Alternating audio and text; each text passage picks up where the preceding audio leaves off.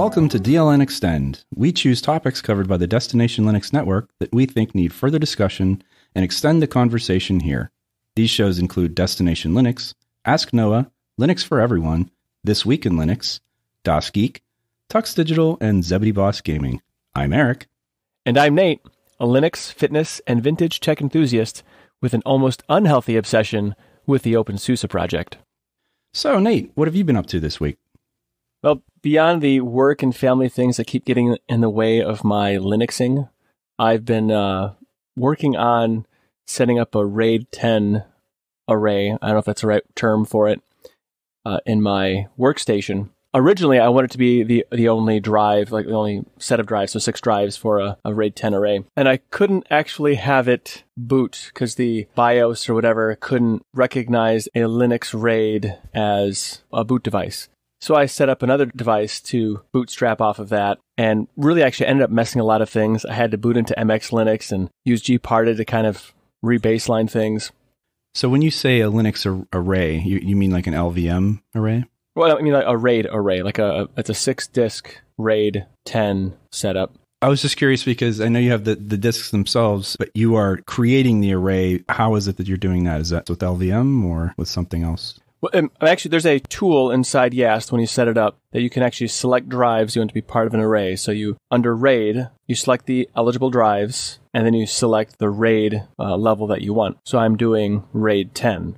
And then that shows up basically as a drive that you can partition. So I put one giant partition on there with Btrfs root partition, and then that would have home and everything else. But because it's a software RAID, the motherboard, the BIOS, whatever, the boot system, cannot recognize that array, that clump of disks, as a bootable device. So I threw in a drive number 7 to be a boot drive. And I moved some things around, like what slots they were. So SDA, the first drive to be recognized, would be the boot device. And I successfully installed everything, but then I got to the grub rescue point, and that's where I'm at right now. So until I figure that part out, I've already talked to some other much smarter than me people out there, and there is a solution. It's just not evident to me at this point. And you believe that the cause is that it's the array itself and it's not the file system or anything like that. It's just your system's not recognizing the array as a device properly. And was the array itself, did it contain the boot partition, or did you have a separate disk? That's what you're saying disk 7 is for now. Yeah, disk 7, or now actually disk 1, dev/SDA has a boot sector, and then I made a swap, just because I have 80 gigabytes of storage to use on it, so may as well use part of it for a swap, right? I don't know why, I just did. Because why not? And then I left it unpartitioned, so then I had that as the BIOS boot, mounted to /boot, and then swap, and then the main array as, the root partition with everything, with all the subvolumes and everything else. Okay, well, so then the saga continues then. It does. Well, it's a learning process. YaST was designed for people who know what they're doing, and the reality is there's a lot of things I don't know what I'm doing, so, it's good times. It's opportunity to learn. Well, let's just call this some end-user testing. I believe that if you find anything to be lacking in YaST, that you will likely be logging things and giving feedback. Is that correct? At this point, I have some bug reports I am going to file because there is one small little issue with the system recognizing what the BIOS boot. And then I'm also going to improve the wiki on how to actually do this because most of the wiki is around using hardware RAID, not software RAID.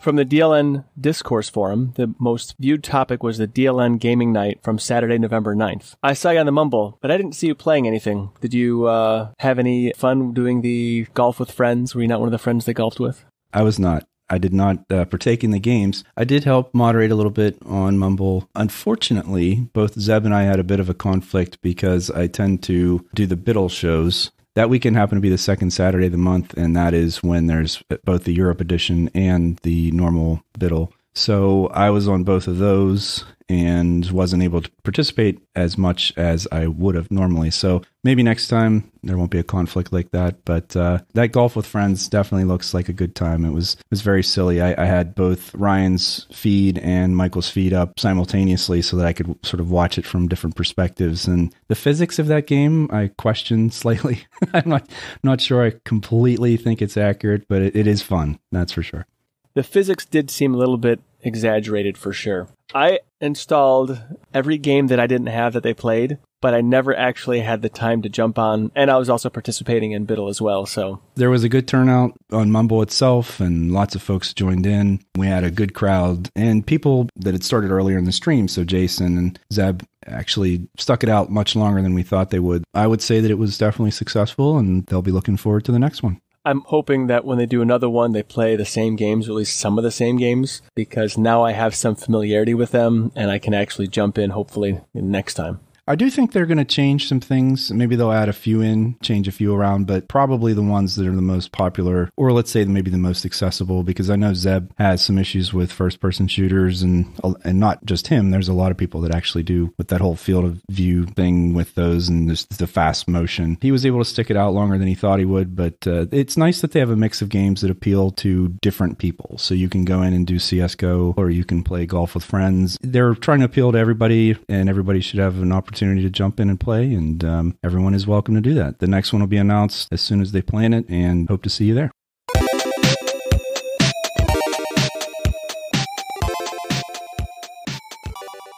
On the last Destination Linux, although many topics were covered, one that I was really interested in was the PinePhone pre-order launch. It's seemingly way ahead of schedule, and I'm pretty excited. I'm not going to be on this first batch, I don't think. I'm not prepared to take on that project, but this is interesting because I didn't think we were going to see the PinePhone until like Q1, Q2 of next year. And the way Pine has been talking about the process, being very fastidious about the process and making sure everything is right and that they can support this. Now, I'm not really excited about phones. I don't really care. Phones are just a tool, just a wrench. I'm not one that chases after the new hardware. But this excites me more than any phone that I've seen because it's going to be a Linux phone, a real Linux phone that's mostly open. So I'm truly looking forward to this. I'm definitely looking forward to it. I'm not going to be in the Braveheart group. It has nothing to do with my lack of confidence that it's not a good device. I really do believe them when they say that they've worked out them. Now, they claim all of the major showstopper type of hardware and software issues. There may be still some rough edges, and I think they're pretty forthcoming with that. A lot of it's going to come down to the software itself and the distributions that are going to support this. I agree. This seems sooner than what we were all thinking about. I mean, Lucas was on Destination Linux a few weeks back, and from what I took away from that, they were planning to focus on the Pinebook and then do something with PinePhone. So it is interesting to see them try to fit this in before the Chinese New Year, perhaps just not want to let too much of a lull there. Yeah, I mean, I'm still 100% excited about this. I agree. I don't need another phone, but just the idea. I mean, I'm almost thinking of this device as a tiny Linux computer that happens to do some phone things. And if it's good enough that I could use it as a phone, fantastic, I will. But I won't even care if I just get to use it as almost like a test device to just be able to access the USB ports and Plasma Touch and other projects that are out there so that I can use them and even give feedback and hopefully improve them and just see as they evolve with devices like the PinePhone being available. I really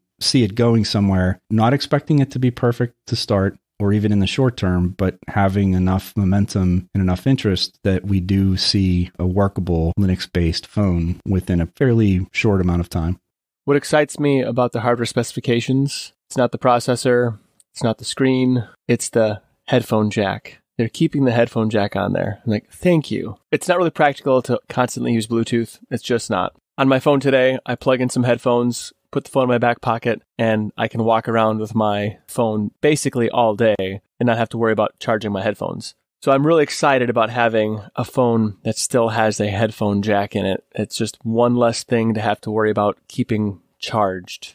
And for me, it's about choice. You know, the headphone jack allows me to use any kind of headphones I want. And actually, not just headphones. I can use that as a way to interface with other devices, use different kind of patch cables. It's the audio interface to the device. And if Bluetooth is all you have, it's just limiting to me, especially from a headphone standpoint. I know people like, what are they, AirPods or whatever those Apple devices are.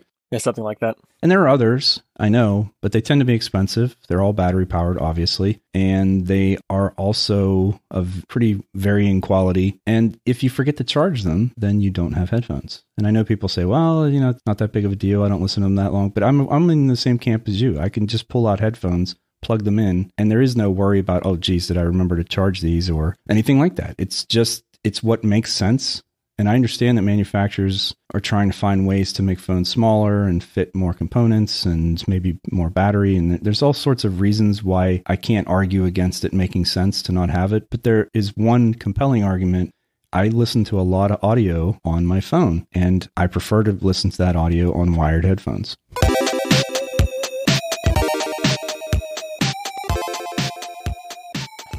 This week on Ask Noah, the braver of the hosts on this show, join Noah for a discussion about Microsoft and the changes that they've made to their software and how that's impacting the enterprise and the workplace. So Nate, you went on with Noah and had a fantastic discussion. How did that come about, and how did that go? I wouldn't say the braver of the two of us. I would say probably the least smart of the two of us. The one that didn't know any better, if anything. I had a good time. I enjoyed talking with Noah. I know he has some slightly different views than I do on some things, and I've kind of softened on Microsoft in the last, I'd say probably about a year or so. Seeing some of the changes that have happened in my workplace where Linux is starting to proliferate. Now with VS Code on Linux and PowerShell and some other whiz-bang tools. Now you see these Linux workstations kind of cropping in alongside these Microsoft workstations, or I should say Windows workstations. So we just had a great discussion. I really enjoyed it. From what he said, it was eye-opening for him as well, because he doesn't hear these things. I think that the future's bright. This is the best time in Linux that I've ever had. It's interesting to say that Microsoft is making that possible. Something I never, ever, ever, ever thought I would ever see or say. And here we are in 2019. I've got a repository from Microsoft on my system, and that wasn't anywhere in my roadmap for sure. VS Code has been a complete success for Microsoft. Your explanation of how across different operating systems and having different team members, and just the idea that you can all be using the same tool and that tool works exactly the same on all those systems and is completely capable of editing whatever language you're using. It's certainly not a full-blown IDE like Visual Studio, but it is the tool that so many different people are using for so many different languages. The way that you were able to articulate that to him and his response, I thought was great, because Noah's such a measured, level-headed person when it comes to just being pragmatic about, here's a problem that needs a solution. And I think, like we talked about in our proprietary software discussion last week, whatever the right tool for the job is, if there is an open source option, then hopefully that fits the need. And if you can use it, great. But if you can't, then knowing that there are other options out there. And to be fair, VS Code is open source, but does have some telemetry in it. And I know some people maybe don't like that. VS Codium is out there, which is a build of VS Code without the telemetry. So functions exactly the same way. I'm not trying to convince anyone of the virtue, and I don't think you were either. I think what was valuable about the conversation was that you gave a very specific use case of how your company is able to use that software to great effect and has helped you solve some problems that you didn't have a better solution for. So I think that's great. And just his appreciation of you giving him that kind of feedback and then him being able to learn from that. So I thought the exchange itself was great. Definitely worth listening to if folks haven't checked that out.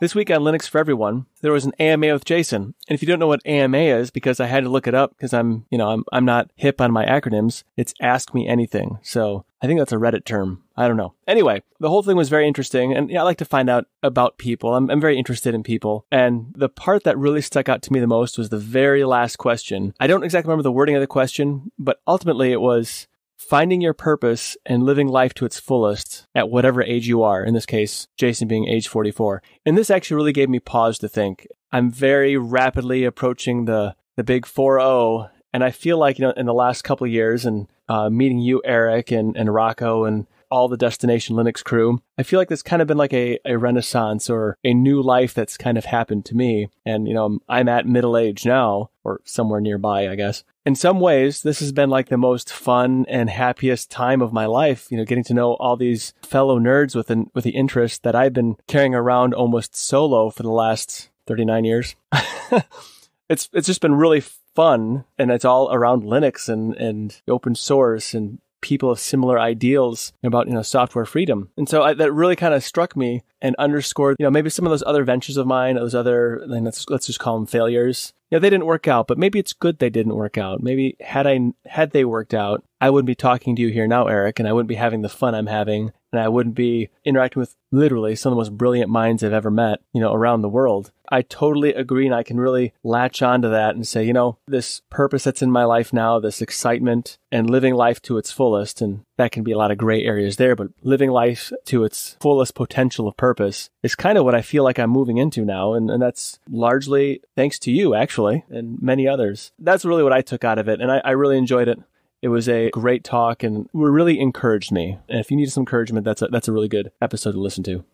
And to echo your sentiments on the community side of things, I also was a solo user of Linux for a very long time. And not just Linux. I've talked about this before. The idea of having any type of community around technology outside of people that you worked with who made a living off technology, where you're not necessarily doing it as a social enterprise, but because it's something you do for a living. And having the outlet to talk to other people about things that you are passionate about, not just because you earn a living from them, but because you are interested in them. And having spent so many years not having that kind of an outlet and sounding board, yes, the friendships, it's not just geeking out on technology, it's making connections with other people. And it is about enriching your life, because I now have friends and people I talk to literally all around the world. And it's mind-blowing to me that something like Linux and the community that surrounds it gives me the opportunity to engage with so many different people from so many different walks of life. And age is not even a factor there, because some of them are young and some of them are much older than me. And I'm 44 as well, which is, I guess, just a funny coincidence. The same sentiment that you give about meeting me and others and being able to have these discussions. I love talking to people like this, but I also have never had the opportunity to talk to people about things that I am truly passionate about. I was hesitant for a very long time to engage with the community, and I can tell you that it has been nothing but positive since I've done that. So if you're wondering if you should jump in and any of the ways to get in touch, I'm obviously going to say Destination Linux Network is a great place to start, but there are other communities out there as well, other outlets, local meetup groups. That's something I actually haven't done yet, Nate. Is that something you've done where you've gone to like a lug or a meetup or something in person? I want to do it. I just haven't had the opportunity yet. The last meetup I've ever done was in the 90s with an Amiga group. And that was, pre-Linux, obviously. But I've often thought about and toyed around the idea of having some sort of go to the public library, bring some computers there, lay them out just for people to play with, bang around on it. And then maybe every week do like a different distribution, so I'll cycle between both of them, Leap and Tumbleweed. I'm kidding. There's others. And, but I'd like to have something like that locally. I mean, I do have one local Linux user that I talk to frequently, but it'd be nice to have a few others or introduce a few other people to it. I think it'd be fun. Right now I got my online lug, and it'd be nice to have maybe a local lug too.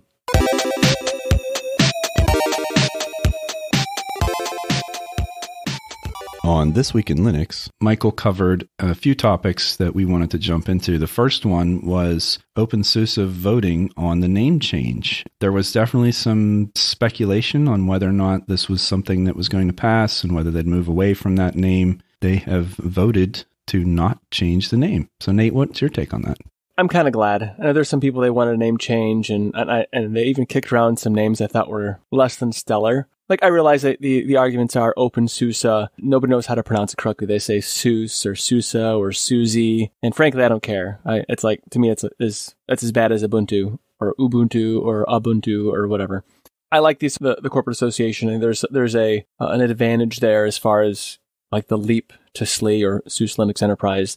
They're binary, basically identical. So if, let's say, you were a consultant or you did IT management and you got somebody started on openSUSE Leap, and it was time to move them to like more of a service contract to have SUSE corporate backing or whatever, without doing any reinstallation or anything of that nature. You literally just point the repositories to SLE and you're done. And there's no reinstallation or anything of that nature. It's all done.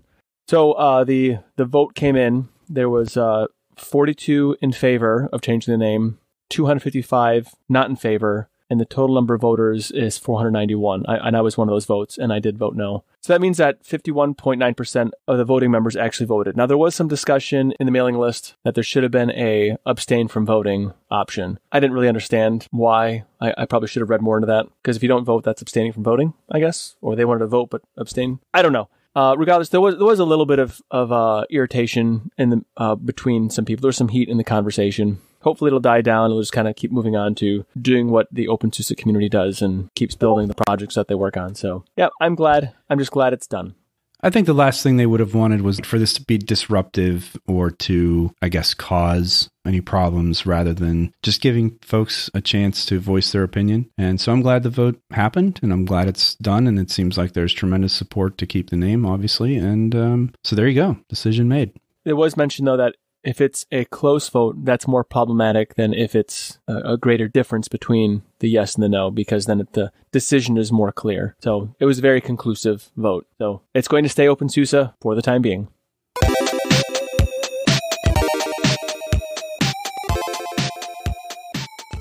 The other thing that Michael discussed was Linus Torvalds claiming to not be a programmer anymore, which I have a sneaking suspicion that's going to be hard for him to not poke in there every now and then. I think the gist is that it's more important for him to be the maintainer, to be the one who is overseeing the commits and things like that. And so rather than him spending as much time programming, just taking that role, maybe by him just making this claim, it gives him that ability to sort of step back and say, I'm not going to be the one that's doing all of those things.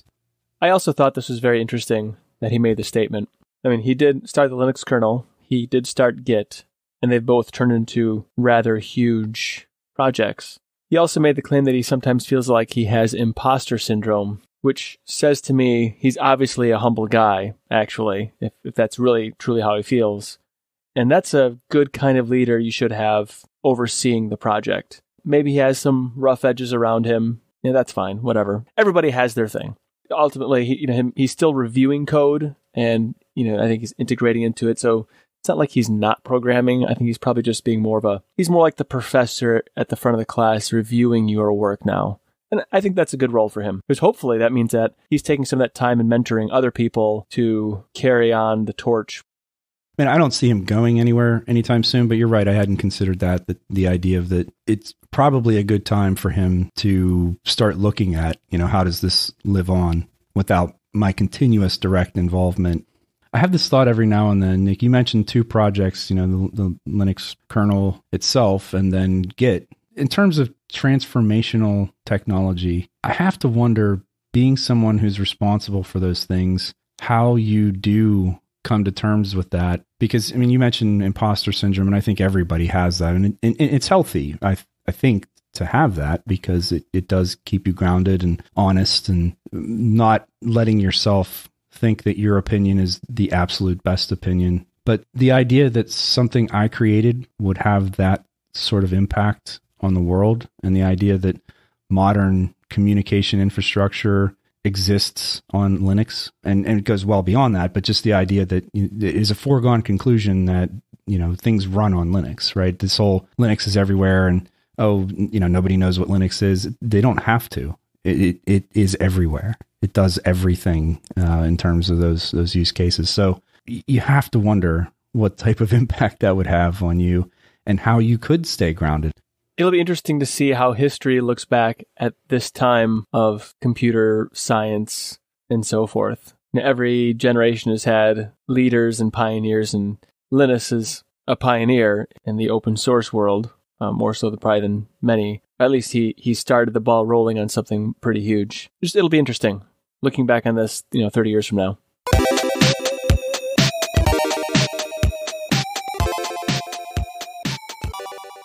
DasGeek had a video this week on getting the most out of your Pinebook Pro.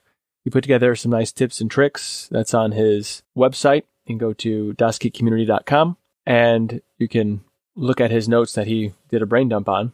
So in the video, he was going through some of his struggles and so forth, but there's a lack of ARM software in the standard repos, and he had better success with snaps than he did with Flatpak.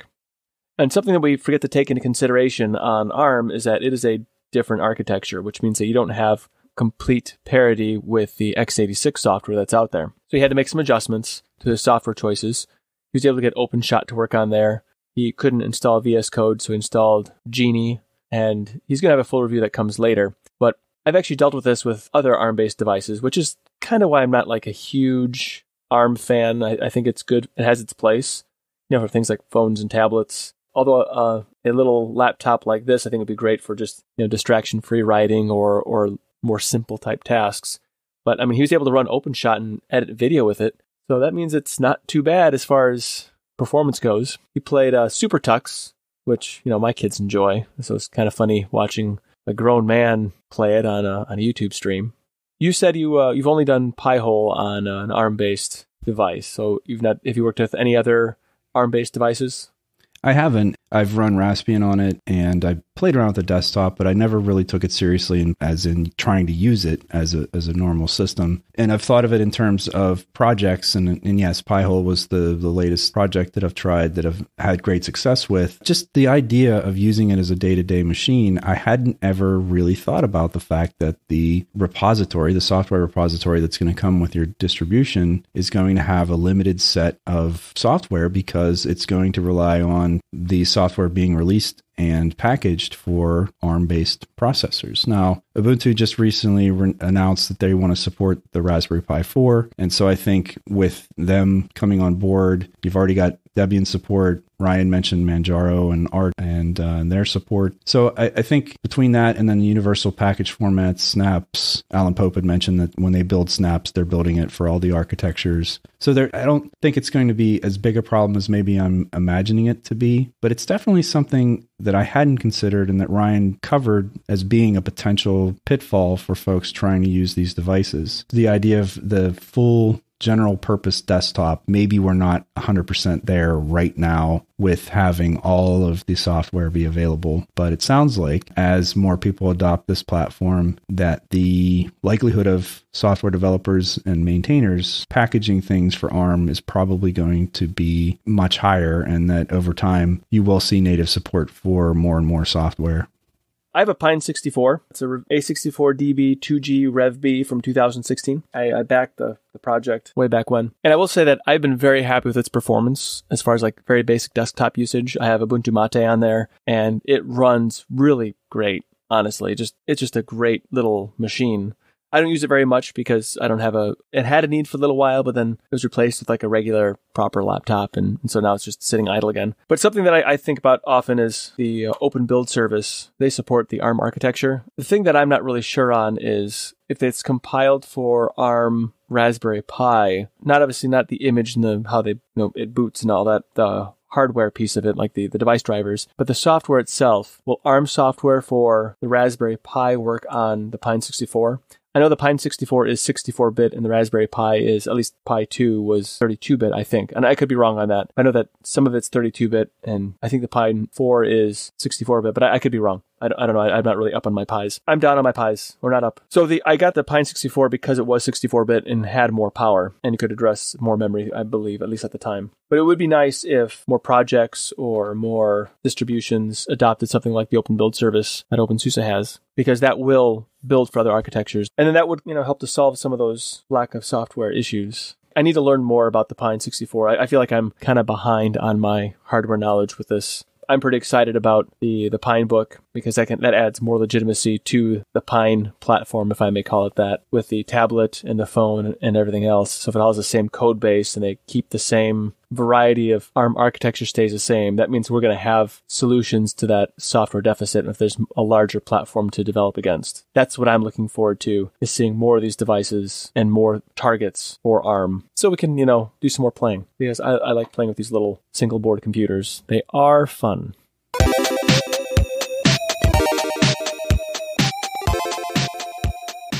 We'd like to continue the discussion with you everywhere that we are, or anywhere, or wherever you would like. Places like Telegram, Discourse, Mumble, or Discord. Visit the DLN website for information on how to connect to the social channels and also the shows and creators at destinationlinux.network.